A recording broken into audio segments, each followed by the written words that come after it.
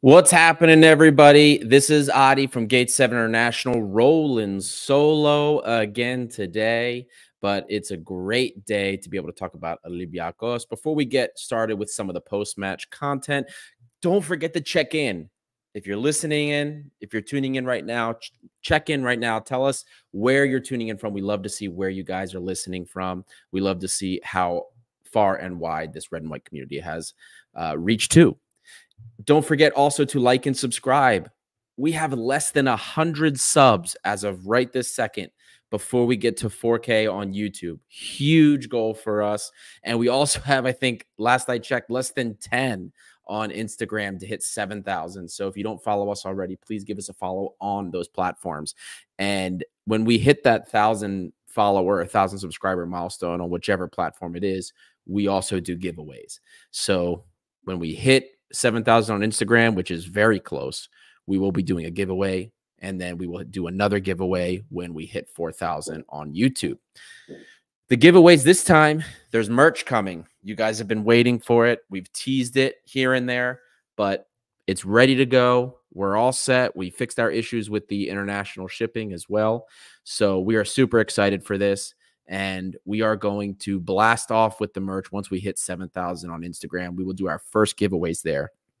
I really think you guys are going to like it. Got some right here, some Gate 7 merch you can see right here. Very excited, engraved. You can get your name just about on everything too. We're super pumped for this. This took a long time to set up, and we're excited to share all of it with you today. So pumped. We're gonna share everything with you guys. You get to see everything, and I hope you like it as much as we do. And lastly, if you are listening on audio, whether it's a live listen or whether you're listening on another platform, please leave us a review as well. 5 stars, whatever, anything that helps us get more activity in the algorithm so we can continue to find more red and white fans. Lastly, you can also support us on Patreon. The Patreon WhatsApp group is just getting massive, and it's literally taken a life on its own. We say this all the time. So much fun to be in there. We also will make fun of each other with AI, or rather I'm the one that does that, but it's all good fun. Promise there's plenty of fun to be had in that Patreon group. So check it out for $1 a month. You can join it. We share some information, statistics that we don't always share on social media, or we don't share publicly at least. You can also get extra content as well as some merchandise from the merchandise tier, which is coming out very, very soon. So you can support us on Patreon if you would like and join the Patreon community. There's a man of the match poll that's live, so cast your vote. I see a bunch of you have already started, so excited to see where your opinions lie with that. We always get to the man of the match coach's grade at the end of the show. So get your votes in. And I'll probably open the lines up because it gets boring to talk by yourself. So we'll do that. If you want to join me and chat, we can do that. Otherwise, I'll just keep talking until I run out of stuff to talk about. So let's get to it, boys and girls. Let's get to some of the post-match content. Olympiacos get a huge 5-1 victory against Lamia. Demolition. Goals from Jovetic, El Kabi, and Youssef El Arabi. El Kabi is going to end up with only 1 goal on the night. The second goal actually counted as an own goal from Kyriakos Papadopoulos. So, unfortunately for him, but we don't care as long as we're getting the win. Achilleas Beos chiming in here. Did you see the Van Ship masterclass earlier? How we cannot win those Freiburg guys? They are a circus. We were a circus in the beginning of the season. So maybe the beginning towards the middle of the season, I should say. So that doesn't say much, but yes, I saw that Van Ship disaster class. 6-0 getting crushed by Feyenoord. Not going to talk any more about Van Ship than I already have in my life. So he's taken up too much space from speaking. But it is hysterical either way, though. But getting back to Olympiacos things, the win for tonight brings us to -4 from the top of the table. The Ike Bauk draw really was probably the best case scenario for us, was them drawing. And we're now that much closer to the top again. This is an extremely tight race, and it's very exciting. the loss against Ike, everyone thought the playoffs were over. Even I was kind of mentally accepting that everything was done. But 2 wins back to back and some poor, Ike ends up with they lose to Olympiacos and now they draw against PAOK and we're back in it again. So now we don't have to really worry about too much about playoff football because we're going to play both of our quarterfinal legs against Fenerbahce before we end up matching up again against PAOK. And we are going to have 2 matches against PAOK, basically. So we have 2 plus 1 more against Lamia, and then we cycle back through the rest of Aris, Panathinaikos, and Ike. So it's going to get crazier as we continue through it, and we're not even halfway done the playoffs yet. So it's the absurdity has so much further to go. A couple of comments coming in here. We have from Ilios, we were the Medrano circus until Mendy came. We were until Mendilibar came. This was what circus even is not a way to put it. It was just something else. 2 years of chaos and whatever nonsense we've been witnessing. Fetanos, would you take Poyet over Mendilibar? Come on, buddy. Danielle Nero Jaffrey, Hearts fan. I hope we get you in the Europa League or Conference League next season. Always love matching up against anybody. I hope that happens too. And then Tute Latut, very interesting to see how Fener play after these 2 weeks. Absolutely, guys. And we'll do a little bit about Fenerbahce later on in the show. But, I mean, there's just so much drama going on over there. If you guys remember, they had the match against Trabzonspor where the fans stormed the pitch, and they're now griping about things with Galatasaray. They wouldn't play the cup game. They wanted their cup game postponed. It did not get postponed. Then I saw they fielded basically a team of like U19s basically because they wanted their players fresh for the game against us in the Conference League. But then they just walked them off the match. That was the last thing I saw. They walked them off after they got scored on by Icardi. And yeah, this is I don't even know how to explain. Turkey is apparently a lot more interesting, and as crazy as we think Greece is getting, as chaotic as Greek football is, the Turkish league this season has been trying to show us up every step of the way. Referees getting punched by owners. Man, what a time to be alive. What a time to be alive when it comes to Turkish football. But getting back to post-match, with the demolition we saw here today, I'm not really going to focus on tactics. I do want to bring up, though, that this match was a hell of a lot easier than I ever expected it to be. I mean, maybe it's just because I've been conditioned the last couple of years into just expecting the worst. And then, we had the loss against Lamia under Carvajal. Like, oh my God,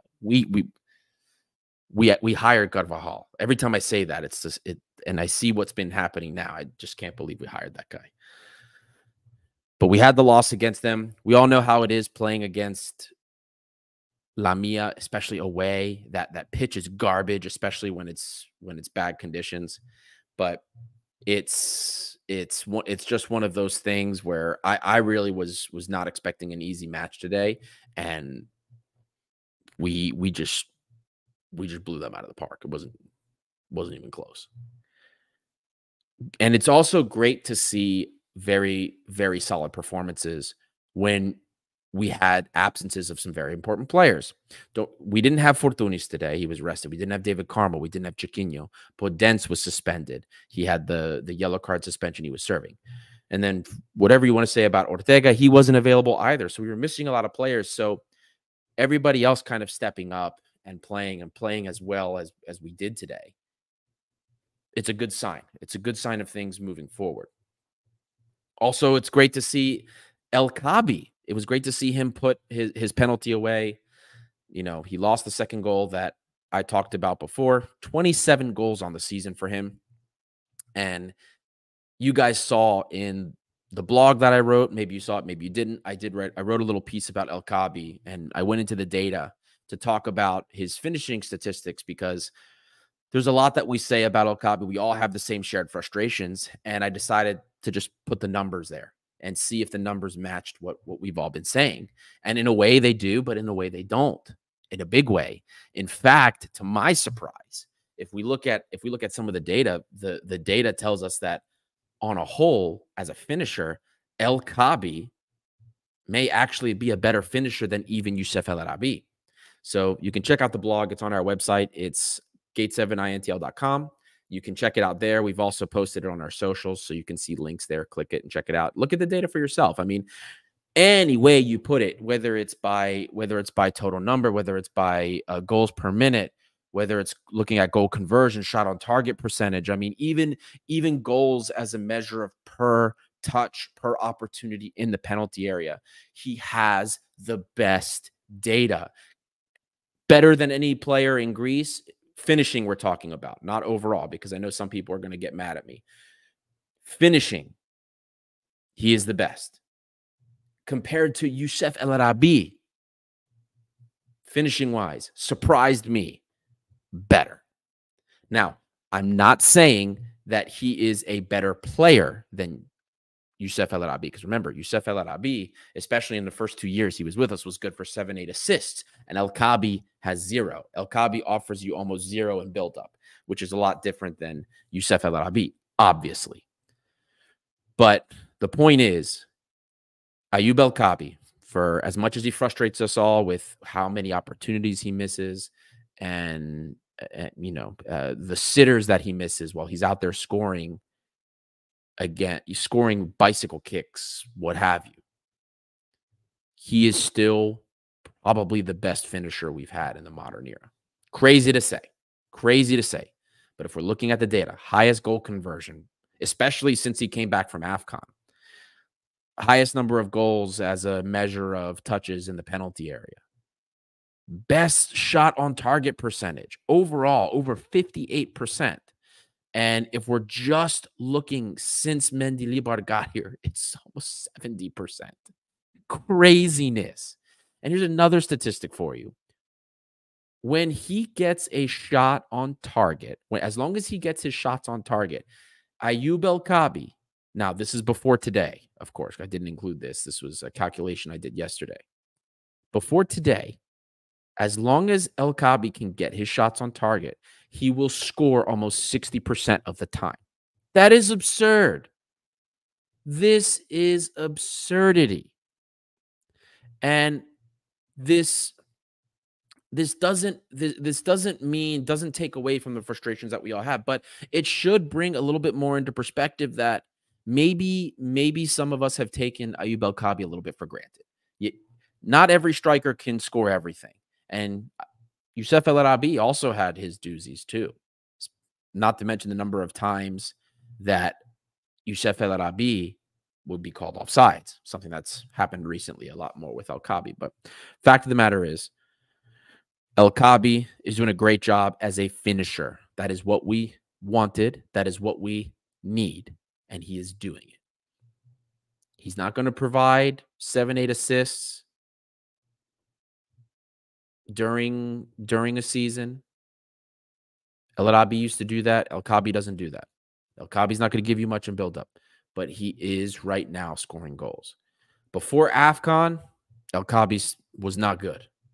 It wasn't. It was not a good situation. It was really bad. He had the lowest goal conversion of the scorers in Greece. He was outside even the top 15, which is not good. The top 15 goal scorers in Greece, not good. But since AFCON, he's been a different beast. Different beast. In flying form, and we need him continuing his scoring form going into Fenerbahce. So that's the whole point I want to make with this, with Ayoub El Kabi. Trust me, I've already had some people. Some people have just told me they refuse to believe that. They refuse to believe that he's the best goal scorer or the best that we've had. This is the data. That's it. There's nothing else. There's nothing else I can say about it. So we just take it for as it is and we move on. Eleftherios Machinis. El Arabi was a better player than El Kabi, but right now it's another story. We're not talking about today's El Arabi, which today's El Arabi, you know what you get from him. I mean, he's not what he was for us in the first 2 seasons, hell, even season 3. But it is what it is, and we we accept it and we work around it.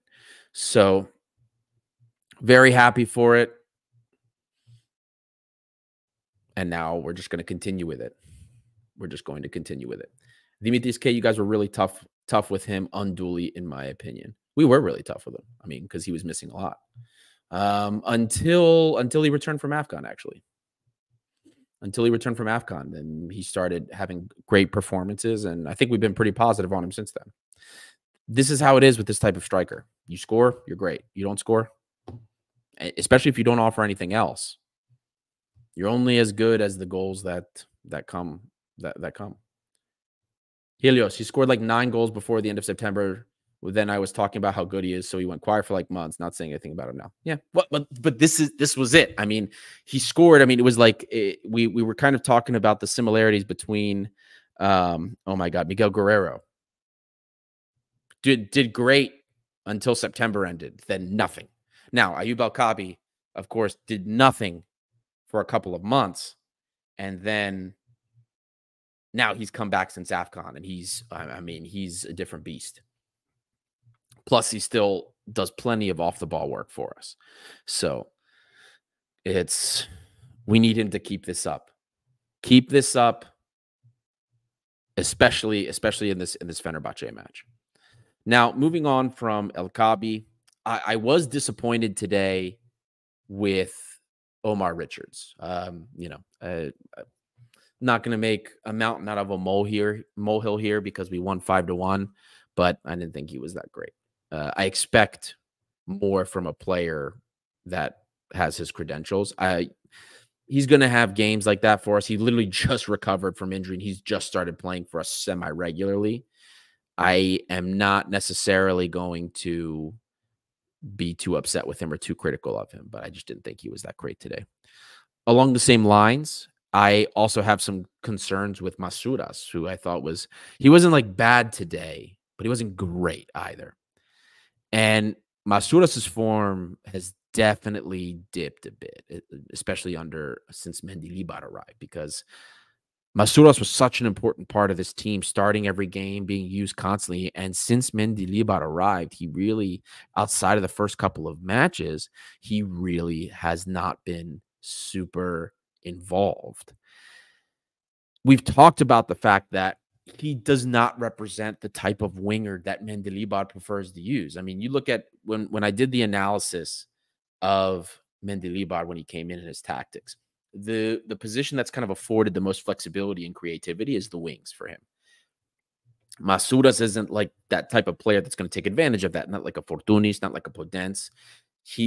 We've talked about so many times what Masouras is. He is not an out-and-out winger. He is a forward that plays wide, literally. Great runs behind the defender, but do not think this guy's going to beat defenders one-on-one. That's just how he is. And for Mendilibar, that type of player is more likely to be used behind the striker than he is as a winger. And right now you have Stevan Jovetic, who is playing extremely well. Guys, the quick aside here, Stevan Jovetic has 10 goal contributions for this club, right? It's got, I think it was like 6 goals, 4 assists, and has played less than 900 minutes. Less than 900 minutes. And he's got 10 goal contributions for this club. And he was used very sporadically before Mendilibar came. So think about that. The production from him is crazy. So you have a guy like Jovetic that's playing like this. When Andre Horta's healthy, of course, he's going to be the one that's playing in that midfield trio behind the striker because he's just an incredible player. He's a class player. So that's kind of left Masouras, as long as you have those guys, Fortunis or Podence are healthy, Masouras isn't seeing the pitch. And I really wonder if that lack of minutes has been impacting him, especially after he just came off of such an important streak for the Ethniki Omada, for the Greek national team. Comment here, donation from Eleftherios Machinis. Keep up your great work, my man, Ari from Kalimnos. Eleftheri, thank you so much, buddy. The donation is, we always say when you guys donate, it all goes right back into the show. We get nothing out of this. The only thing we do is we take this we take this and we put it towards giving you a better product. That's all we want to do, is try to make better content for you. And we do that whether it's via socials or via the live show. We're always looking for ways to make this a much better experience for everybody involved, because that's what this is about. I mean, this platform, we say by the fans for the fans, and we mean it. This is a platform where we are all fans here, and we are all looking for the same thing. We love Olympiacos, and we are all just trying to follow the club that we love together. So that's what it's all about. So thank you guys so much for the support. Lefetti, thank you so much, buddy, for the donation. We really appreciate it. Now, Lefetti, really quick, because I don't remember I don't remember where in Greece you said you were from. Are you saying you're saying this from Galino, or are you just because you know I'm from Galino? Just clarify that for me real quick to make sure I'm getting the context of that comment right. From Yaya Yorgadis. Thank you, buddy. Thank you guys for tuning in. We really appreciate it. From the bottom of my heart and the bottom of the hearts of the boys, we appreciate every single one of you. You guys are what makes Gate 7, or what make Gate 7 International great. It's this community, and it's all of you together that make this what it is. Now, ladies and gentlemen, if you haven't done so already, there's over 130 people in here right now, and an additional 100 that have already passed through the show before that. So hit that like and subscribe, because I only saw like 20 likes. Hit that like button. If you're watching on Twitter or X, whatever you prefer to call it now, consider checking it out on YouTube, because you can interact a little bit better on YouTube. You can also get reminders of when we go live on YouTube. So consider checking it out. Consider subscribing on YouTube as well. It's a little bit more accessible, and it's probably a little bit better of an experience for you if you're joining on YouTube than if you're just tuning in X. Either way, we appreciate it wherever you're tuning in from, whether it's X, whether it's Facebook, YouTube, Twitch, doesn't matter. Thank you for tuning in, and thank you for being a part of this. Please give us that like. And if you're listening on audio, leave us that review. Give us that 5-star if you could. Moving back on to other things, we're going to check out some more of the comments. I see there's a lot of comments here. Some individuals from Scotland checking in here. I just love seeing the international community that's just come together here. It's absolutely fantastic. Absolutely fantastic. This is what it's all about, guys. But we were talking about Masouras before. Moving on from Masouras now. We're looking ahead to Fenerbahce. We're going to look real quick ahead of that.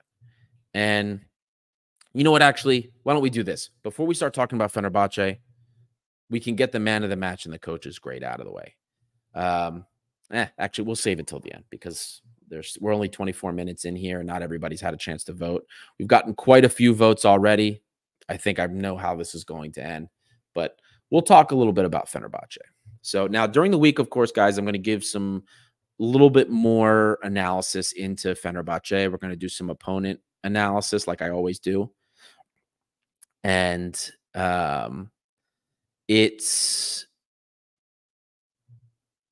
team is not the beast that we dealt with, and we've said that a few times before. This Fenerbahce is different, and it's more dangerous. Older, they are a little bit on the older side, but they've got some very important goal scorers. And I'm not just talking about guys like Edin Dzeko or Dusan Tadic. It is a team that can hit you and punch you hard, but they're a little bit slower. So we're going to try and do some pre-match later in the week, maybe even bring some experts from the Turkish league. In the past, we've spoken to Turkish sportscaster Reza Nyetish, and she's very knowledgeable.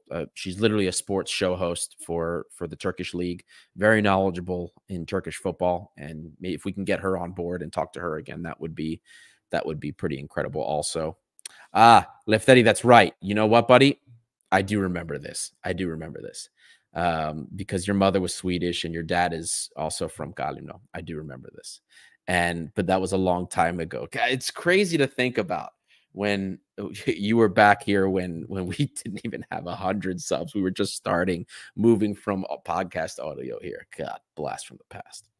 Blast from the past. But anyway, getting back to getting back to the Fenerbahce analysis, they have guys that can hit you, and they've got talent. Are they past their prime, like my co-host Dimitri said? Yes, they are. But they still have talent on the team. It's not going to be a team. I mean, it's I don't want to say it's in shambles. They're going through controversy. They're dealing with a lot, but that's not going to make them. It's not going to make them any easier than before. This is a more difficult proposition now. They're fighting for first place with Galatasaray. The quality on the team is better than what we faced. I think that was 2 seasons ago when we beat them both in Istanbul, and then when we beat them again in Greece. But our team is also different too. Our team is also playing right now better than that team was playing, in my opinion. So it's going to be a very interesting match. I don't know how much I think Mendilibar is going to change from how we've been playing so far. I don't know if he's going to even change the lineup that much. There were comments that he made because he had talked about Retsos in one of his post-match comments, and he talked about kind of how he's sticking with Retsos and why he sticks with Retsos, because even though people get on Retsos about mistakes here and there, he looks at Retsos' full 90 minutes, and he sees a lot of value in the 90 minutes performances that Retsos gives. So I don't think we're going to see too much different. Don't forget, we don't have Daniel Pudence for this first game. He's going to be suspended. So I really believe that we're going to see, this is probably when we'll see more Masouras. I think Masouras will be very, very valuable against this Fenerbahce team with his runs. And with how slow they are, I think Masouras is going to have some opportunities. He's going to get in behind them. Question here from Olympiacos Rebel Dominators. Will Jovetic play against Fenerbahce? I prefer his play than Masouras or Kostas Fortounis. I'll be honest with you. I could see Jovetic not starting. I could see him coming as an impact sub, especially since Masouras can last 90 minutes and he can run for 90 minutes. This is the type of context where Masouras is usually very successful. The concern is that Masouras' form right now is not that good. That's the concern. So I believe that we'll see Masouras probably play more, and Jovetic will be that impact sub coming on, and will probably end up terrorizing them as they get more into the match. Can you bring that? Rezin Yetish was the Turkish lady, the sportscaster that we had brought on before.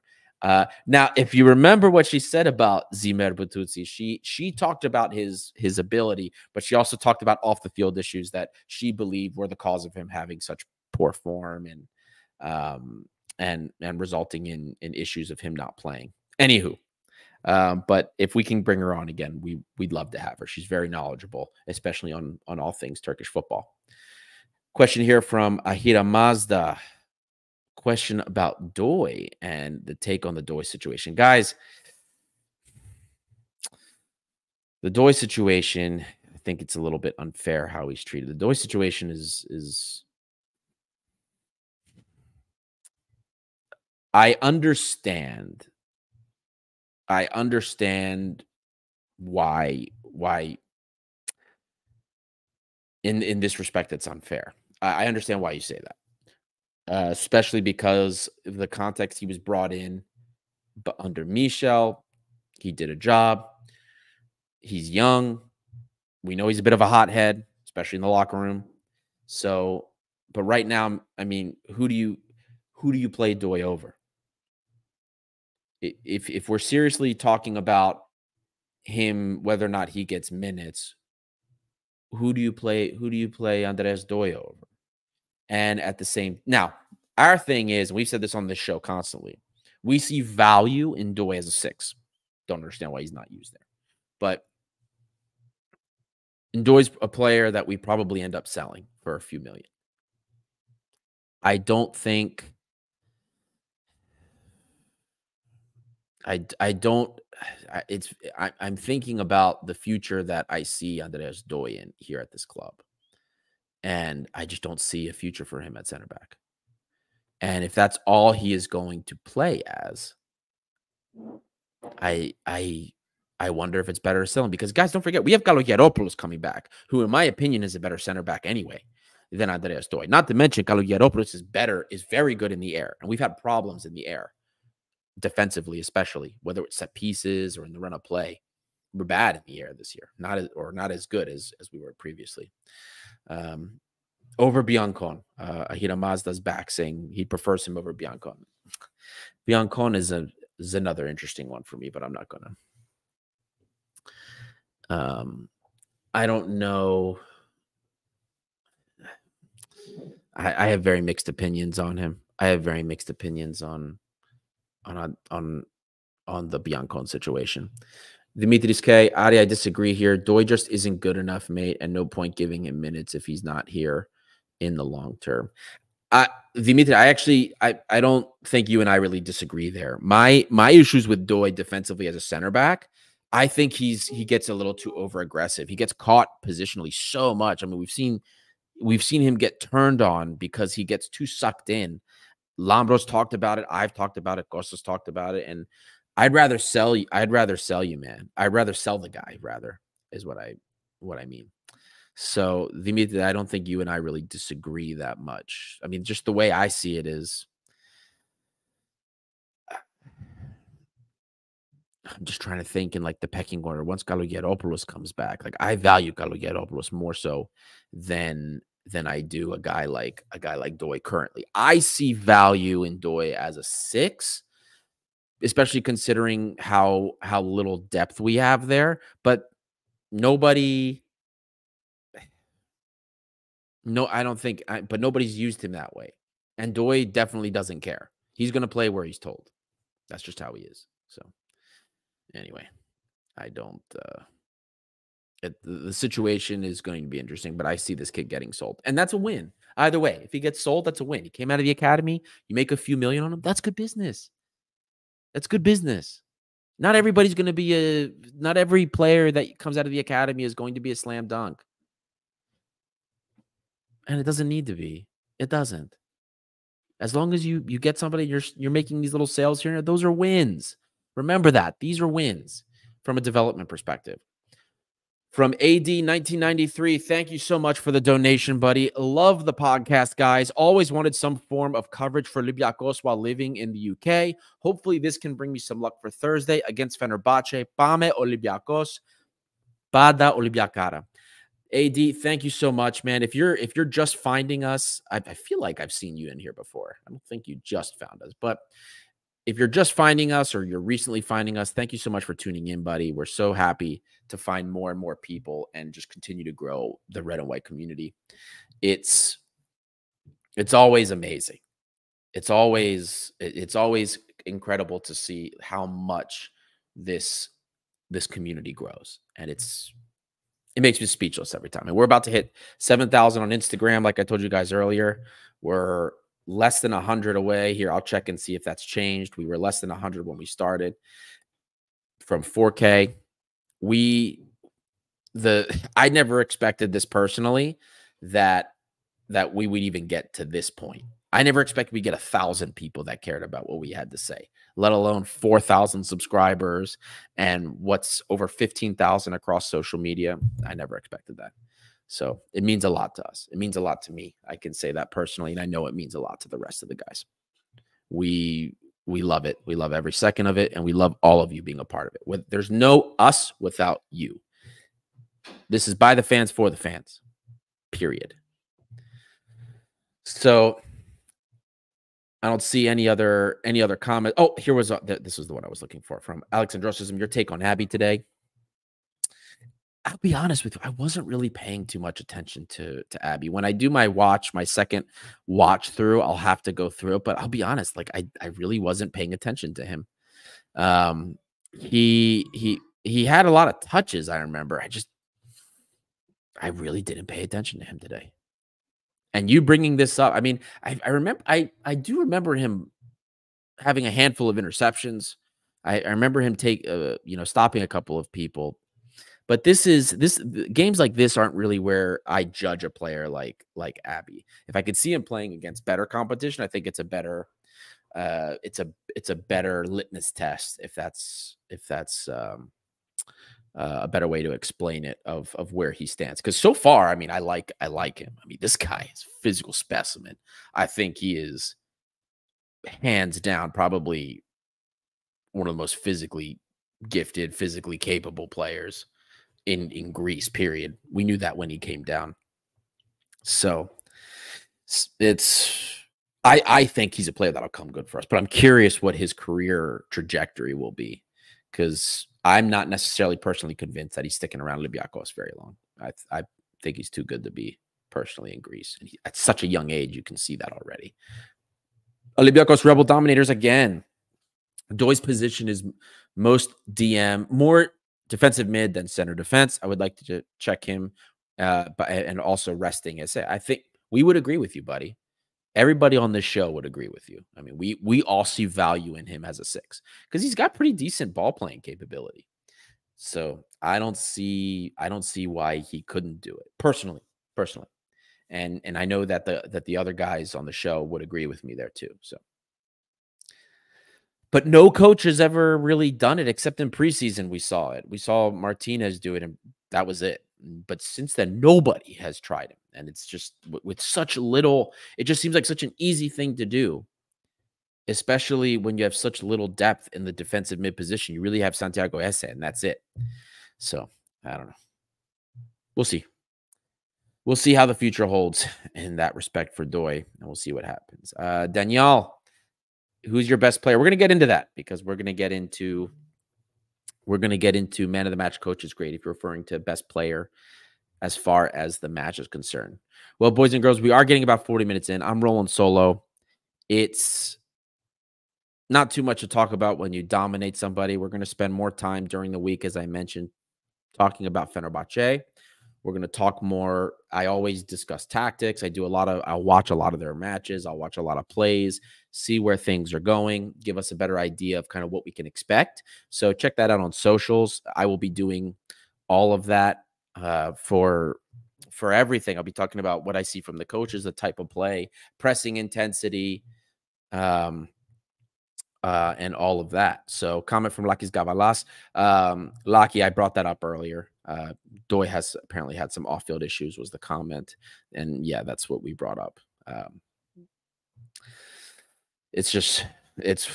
Unfortunately we don't have, we get some insight. There's people that we talk to that are on the ground that we've had conversations with, and they've all kind of said the same thing. So it's one of those things. Zois Moshkonas, you think that we could use the same duo up front against Fenerbahce? Are you talking about today, Jovetic and El Kabi? I'm assuming that's what you're referring to. And my answer to that would be, and people have different philosophies about this, but my preference would be no.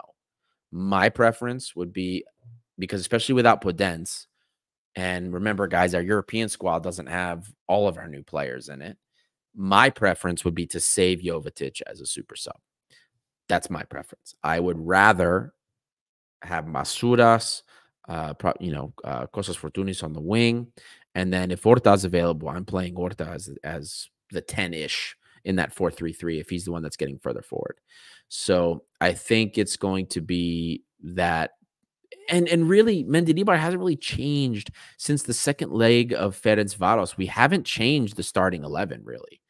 It'll probably be the same, but Masuras will start. Actually, River here. River is, I think River here is right on point. I think this is probably what it's going to be. Because, guys, Mendilibar hasn't changed. Ever since the second leg of Ferencvaros, like, it hasn't really changed. And he doesn't always change philosophies. I mean, he's changed more in some respects than I ever expected him to, but he doesn't change much. He's a simple manager. He's not going to outthink himself here, and I think he's just going to stick with it. What he does about man marking schemes and things like that, I don't know. But I don't think that's going to change much either. He'll probably focus on, of course, some of the, like guys like Edin Dzeko, Dusan Tadic, and how to maybe stop them in our final third. But other than that, it's not going to change that much. And that's not because I want him to do that. That's just what I've seen. So, but there's just no way Andre Horta does not start this game. He's healthy. He's amazing. You have to play him. You don't have a choice. You don't have a choice. But for sure, Jovetic will be a bench option coming in to cause some havoc. Dimitris K. Reason Doi not used as a defensive mid because he lacks creativity going forward. You need that from a CDM when playing against Greek teams. I don't necessarily agree with that. I mean, Doi, again, not talking about off-field issues, I don't think that's the reason he wouldn't play defensive mid, because it's not like Santiago Heze is the most creative either. How many key passes or creative final third passes do you see Santiago Heze having? Not many. He moves the ball around well, and that's what you need your defensive mid to do, really. As long as he can dish the ball out well and he can hold it well, that's okay. I don't think I don't think that's the case with Doi. I think there's other issues. I think there's other issues. I don't think it's necessarily that he's not creative. Not for a DM, at least. Let's see some other comments here. We'll get to a couple more, then we'll do man of the match, coach's grade, and we'll start wrapping up here. Zois Moshkonas, is Richards in the European squad? I think he is. I thought he was rushed into it and he was injured the whole time. He should be, but I'll double check that. I'm pretty sure he is. Lakis Gavalas, if Fener are not explosive and strong, we have a good chance.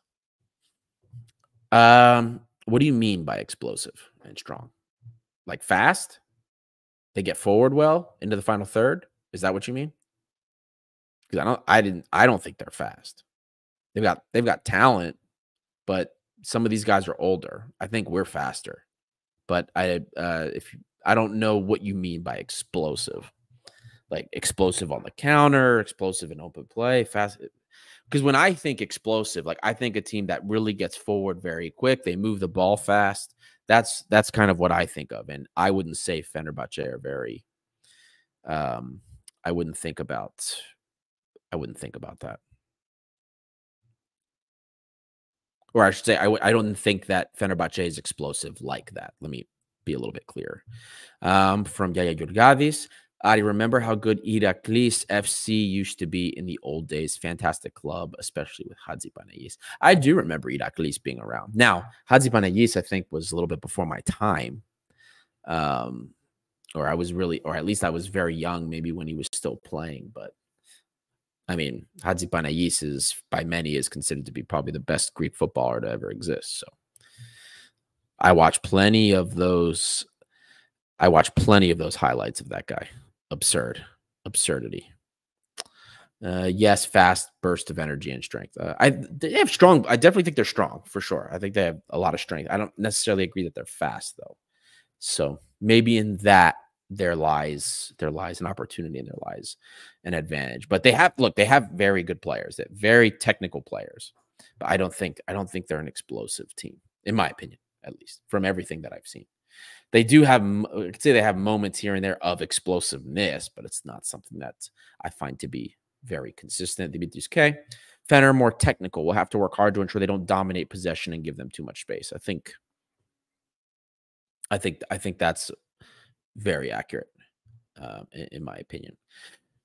The club has had, as Olympiacos, we have had some good success in the last few years against Turkish teams. I really, not that really means anything now because this Fenerbahce team is better, but we have had better success against Turkish teams in the last few years. So it's going to be a tough game. That's what we can say. Anytime you have, even if it's veteran, very veteran in that way, star power, you pay for that star power because they can do things. Edin Dzeko, I watched a lot of this guy play. If he wants to be there, he will be a threat. I remember it was like his last season for Roma. This guy was garbage in Serie A. He was garbage when playing in Italy. But man, Champions League, was a different guy. If that Edin Dzeko shows up, the Champions League Edin Dzeko, oh boy, that's going to be difficult. Anybody pisses him off and he has a reason to score goals on you, it'll be difficult. But if it's Edin Dzeko, the casual Edin Dzeko that doesn't really care, he's a player that I believe we can one player at least that we can contain. There's still others that are difficult that we will have to worry about. All right, guys, we're 46 minutes in here. I'm running solo, so I'm going to go ahead. I know it's late for you guys in Greece as well, past midnight. So we have a solar eclipse to look forward to tomorrow. So excited about that. But let's get into it. We're going to get into it. Man of the match, Coach's grade. So for me, I'm not going to think about this too hard. For me, I'm going to pick Stevan Jovetic. I don't think it's difficult. I mean, he had El Kaabi scored the second goal. I think Jovetic would have had the assist for it, if I remember correctly. The guy's just his technique on the ball. I just love watching him play. He is so smooth on the ball. He's got such a lovely touch. I mean, I really think, especially since Mendilibar has gotten so much out of him recently, you have to re-sign this guy. There's no way. There's no way you don't. You have to. I mean, like, we have to, if we want to build on the success that we've had in the second half of the season, or at least the part of the second half of the season since Mendilibar, you have to keep this core of players. You have to keep these guys that are on loan. Andre Horta. We have to keep Podence. You have to keep these guys. You re-sign El Kaabi. You activate his option for another year. You have to keep these guys here and build off of that. You have to. David Carmo, you figure out how to keep him. You figure out if you can make a deal there. You can't make a deal, fine. But you have to figure out how to keep some of these guys. You have to. And then you supplement what you don't have. But Stevan Jovetic for me is, I mean, he's been great for a while, for a few games. So links up well, just so creative, just a lovely touch. So I'm not going to think too hard on it. I think first guess there is probably the correct one. And we have some polls running on Instagram, so I'll check that out as well, plus you guys. So Coach's grade, I don't think anybody's going to disagree with an A. I know A plus even. I know some people maybe wanted other players to come off sooner, but 5-1. How do you not give this guy an A plus? It's impossible. It's impossible. So we're going to check out and see what you guys voted. So in the poll that's running right now for the live show, 84% in favor of Jovetic, 10% in favor of El Kaabi, 5% in favor of Hesse, and then there was other, and the only 2% for other. And if you said other, don't forget to tell us who you think was deserving of man of the match. So we also put the poll up on Instagram, 72% in favor of Jovetic, and we've got hundreds of votes there. Did we put it up on Twitter? Let's check it out. I don't think we put this up on Twitter, but or X rather. Gosh, I feel like no, we did. And Jovetic, 84%. So any platform, it looks like everybody pretty much is in agreement that Stevan Jovetic is the man of the match, followed sort of by El Kaabi. So I don't think it was very difficult today, at least in that respect. So really quick, before we go ahead and start the sign off here, if you haven't done so already, don't forget to hit that like button. Over 200 of you have passed through with over 130 still in the lobby. You guys are still hanging in there, and we've got about 30 likes. Hit that like button. If you're on X, right now, it looks like there's a lot of you joining us from X. If you are on X, consider coming over to YouTube. Consider following us, subscribing, and interacting with us there. Either way, we appreciate wherever you're following us from. Thank you so much for doing so. And we look forward to having you all, especially if you're new, having you in the community and continuing to interact with you. Well, guys, that's all that I have for you today. We're going to have plenty of content for you during the week on socials. We're going to have plenty of reviews and analyses for Fenerbahce as we kickstart and get ready for the quarterfinals of the UEFA Europa Conference League, as it's actually called. And this is huge because for the first time in our history, we could end up in the semifinals of a European Cup for the football team. Huge. This is huge. Huge opportunity. It is not going to be easy by any stretch. Fenerbahce is a better Fenerbahce than we played before. We're going to approach this same way we've approached every game before, most likely with Mendilibar. We're going to see what happens. We're support the team. First leg is home. No away fans because Fenerbahce is serving a ban, but we also don't get away fans in away at Fenerbahce for us, which I find to be absurd and bizarre. The Turkish police requested it. They said that they were concerned about security. And I'll be honest with you guys, I do find this a little bit ridiculous because they are serving a suspension for away fans, but now we're serving one too. So all of a sudden the playing field kind of gets leveled for them. I find the whole thing to be quite ridiculous, but it is what it is. Very excited for that match. I hope you guys are too. And don't forget, we're going to play them twice before playoff football returns because the game against PAOK, which should have been next week, has been postponed. So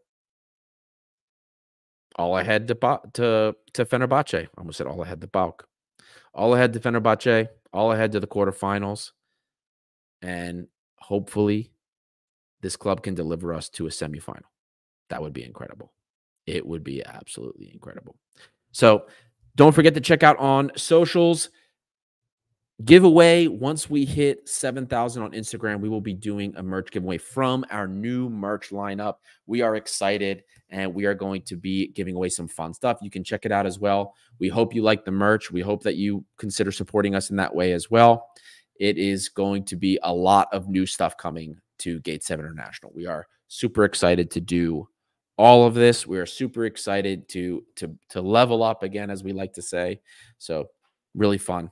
Thank you guys. Thank you everyone for tuning in, especially if you made it this far. This is Gate 7 International by the fans for the fans, and we will see you for hopefully some Fenerbahce pre-match analysis. And if not, if we can't get that squared away, we will definitely see you after the Fenerbahce game.